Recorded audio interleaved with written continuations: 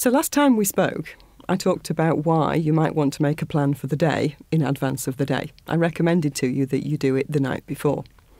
Now, I don't know whether you've been doing that or not, but one of the things people often say to me when they first start making a plan for the day is that actually they find it quite frustrating. And typically people say things like, well, I made my plan and I went into work at 8:30 or 9 o'clock or whatever it was, and by about 9:30, I'd strayed away from the plan because somebody wanted something that wasn't in my plan. Or my boss asked me to go to a meeting that wasn't in my plan. And it's really frustrating because I got to the end of the day and all my good intentions had come to nothing. So what's the point in planning if I can't actually stick to the plan? It's a good question, isn't it? You see, there's a piece of the jigsaw missing there. And one of the things that you need to be aware of is that most of us don't have a whole day under our control. So take a moment and just have a think about this. In an average week or month, how much of your time do you spend doing things that you didn't know about until they happened? You know, that would be when somebody comes along and says, come to a meeting. Or they say, have you got 2 minutes? Can I just ask you about this? Or maybe they say, do you want to come for a cup of coffee? And that might be somebody that you need to build a relationship with. So you would go and have the coffee, even though you hadn't planned to do it. So for most of us, there are things that happen every working day that we didn't know about until they happened. So have a think back over the last week or month or whatever it is. Say, roughly what percentage of your time do you spend reacting and responding to other people's needs? Now, of course, if you do a customer service role, then it could be that you're spending 95% of your time doing things for other people that you didn't know about until they happened. But of course, you did know that you would be spending a lot of your time doing things that would just crop up during the day. If you do a job that's more technical and kind of behind the scenes, then it may be that a lot of the time you are just doing what you plan to do.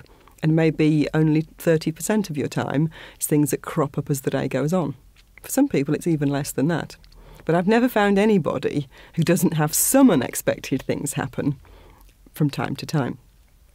So have a think about that. And if you've got a figure in mind, just jot it down. So how much of your day do you spend doing things you didn't know about until they happened? Let's say it's 40%.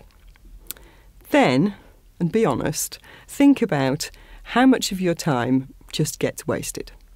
Now, that could be it gets wasted because you're waiting for somebody to show up to a meeting. It could be it gets wasted because you're waiting for somebody to call you back. It could be that you linger a little bit too long over a cup of coffee with somebody and you're chatting about things that really aren't of any great value to anybody. There could be lots of other reasons. Some people say travelling time is wasted time. Other people feel that it's not wasted time if they can do other things while they're travelling. So this is going to be your judgment of what is wasted time. But again, jot a figure down for that. Let's say it's 10%, let's keep it easy. So if you've got 40% of your day doing stuff you didn't know about until today, and 10% of your day just gets wasted, that means you've only got half of your day to do things that you can plan in advance. Do you see where I'm going with this? So when you make your plan for the day, it's important that you only fill half of your day with things that you've decided you want to get done today. Because if you try and fill 100% of the day with things that you want to do, you're going to get frustrated. It isn't going to happen because we know, don't we, that a percentage of your time will get taken up with things that you haven't even dreamed of yet.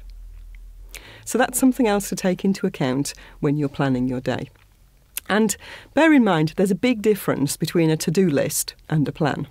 It's not enough to just say, these are the 4 things I want to get done today, or the 10 things, or the 15 things. What you need to do is decide when in the day is the best time for you to do them. So maybe there are some things that you want to do first thing in the morning. Maybe there's something you want to do at your most creative time of day. Maybe there's something you want to do just before you go into a meeting with somebody else or just afterwards. So decide when in the day you're going to do each of those things.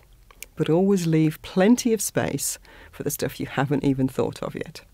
That way you stand a good chance of having a plan you can actually complete, and you can then look back at your day and feel good about it before you plan the next day.